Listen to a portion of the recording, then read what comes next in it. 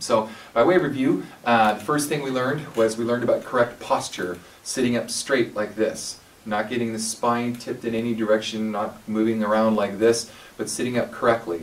The second thing we talked about were pillars. Pillars start with rib cage expansion by expanding the chest about 3/4 full and not taking our breath from our chest like this, like we do when we normally breathe, but in fact taking our breath like this with our diaphragm. And pushing down on the diaphragm as we ascend to a scale and gently releasing the diaphragm as we come back down. Okay.